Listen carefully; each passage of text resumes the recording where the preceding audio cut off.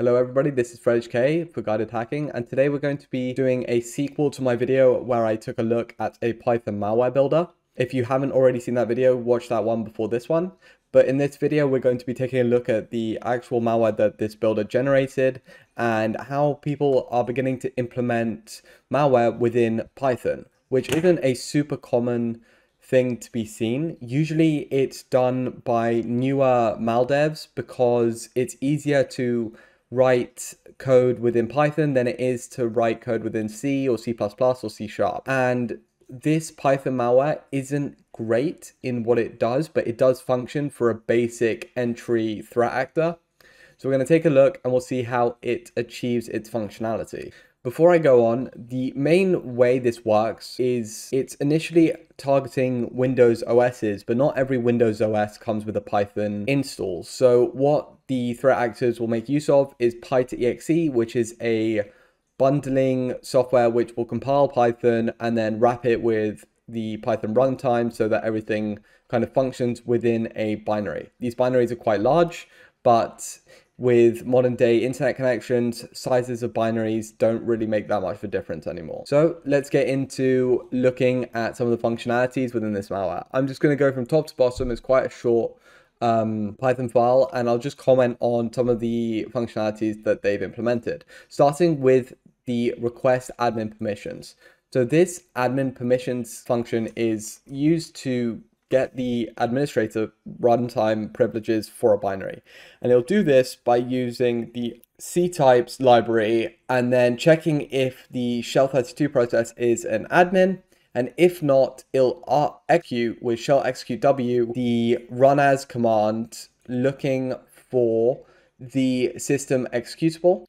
And it'll run this as administrator. And then if it's not an administrator, it will exit. Going down the list, we also see that there are some commands within PowerShell that are being executed with the subprocess open command. This will open a subprocess out of the parent process with the given commands, and these will be PowerShell, get net adapter, and then disable the net adapter. There's also a function to enable the net adapter as well. Going down the list, there's more functionalities here which just support the larger functions within this malware. And we can see the RDP stealer being implemented here. So it'll first call a check of is RDP enabled. And the way it does this is it creates a socket to the local listening RDP session, which is always on 3389. So if it can connect to the local 3389 port, it assumes that RDP is enabled. Obviously, this is not foolproof because if another service is running on that port, then it's going to still detect it as RDP. The get RDP function will check if the process is admin, if RDP is enabled, and if it is Windows. I'm unsure why it would be doing a check for is Windows when the binary is being packaged as an executable, unless they were attempting to maybe implement this as both functionalities for attacking Linux systems or macOS systems. You would probably presume that your malware is being run on a Windows system. Also, looking through the commands, a lot of these commands are Windows specific. Anyway, the malware will then run a subprocess of Windows guest, net user Windows guest, and then if the username exists, then it'll set that it exists and that it's already hijacked it with a non-specified password. So this will just be a guest login. And then if the user doesn't exist, then it's going to set a password of none, and it will simply just add the Windows guest to administrators and allow for Windows guest to be added to the RDP. So what it's going to be doing is adding a fake user to the infected system's RDP, and then send the results on the Telegram channel that was specified within the malware. There's more functions that interact with Telegram, such as killing certain tasks, and this will zip up a given directory. It'll run an anti-analysis. So these anti-analysis functions are certainly interesting. It will first call WMI and then WMI again to detect if the machine is virtual machine. It'll also see if it can detect a debugger by calling is debugger present and then check remote debugger present from the Win32 libraries. This is certainly quite common. And detecting sandboxy by trying to get a module handle of sandboxy DLL.dll, which is a common running DLL when you have sandboxing installed. It also has some process killers, so it will look at all of the processes on the system and then check if they either contain process hacker or task manager, and if they do, they'll just kill those processes. Some of you may be wondering, how do you learn malware analysis and how you can do the same as I do in these videos? Well, if you're prepared to put in the hard work and time, then I recommend that you go and check out the amazing content on the Guided Hacking website.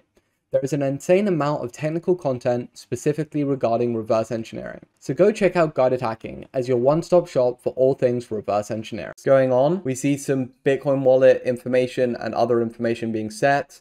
And then we get to the Chrome class here, which is just a copy and paste of a Chrome password stealer that can be found on GitHub. Sadly, my decompiler was unable to get the decompiled output of this, but if you look up Python Chrome password stealer, you'll find the exact code for this.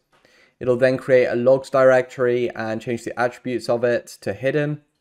It'll get the active window title, and then on key press, it will get the active window title, the time, and then write to the login directory with that time. And this is just a key logging functionality with the window, the key, and the time. This is going to absolutely spam a Telegram channel, so this is not the smartest of implementations of a keylogger, because it's going to create a new line for every key that is pressed. To get cookies, it does the standard functionality of stealing from Chrome by just looking at the login vaults and then using the master password to decrypt them, and then bundling those up and sending them over to Telegram. Send file is normal. All of these are just interact with the Telegram API and then just hitting the Telegram send document or send message API point to send either a message or a document to a Telegram chat. This is very common nowadays because you see a lot of malware making use of Telegram as a C2. Going on, just more imported libraries to take a screenshot of the system and that'll just be saved in the logs folder. Getting the location of the system is as simple as sending a request to a API with the IP address of the infected system.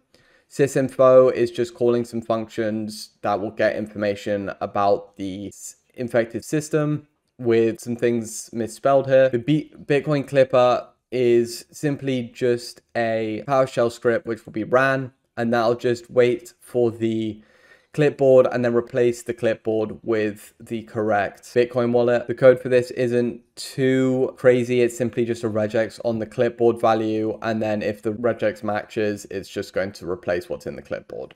Simple PowerShell. Again, the history is as simple as opening the local storage of a Chromium browser and then just executing some SQLite commands to select the URL title and so on. And with Discord, it's as simple as just grabbing the tokens and copying and pasting them into the filled logs into that zip.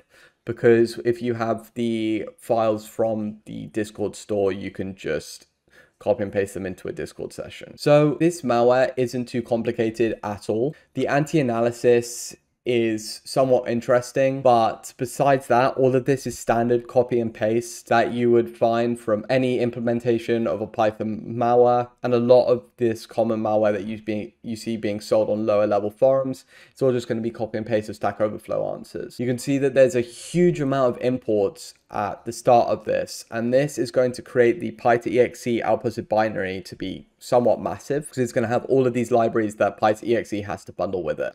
But the functionality of this malware is also incredibly loud. All of these processes, process open, normal commands to PowerShell, and CMD processes, and dropping PS1 files and then executing them will be super detectable for any EDR or AV. So this isn't going to be some high level malware that can be used by a advanced persistent threat, or really anybody that's actually trying to infect quite a lot of systems successfully, because this seems very unreliable. I don't see any kind of error checking or handling if one of these commands fails. So this, in practice, if you dropped it on 100 machines, probably about 50% of them it would exit, because some of this code will have issues with different file paths, and also not being able to handle if there's an error, it will just throw an exception and exit. Now, after my last video, the creators of this Python malware had seen the video, and in their Telegram channel, decided to disband the malware and stop developing malware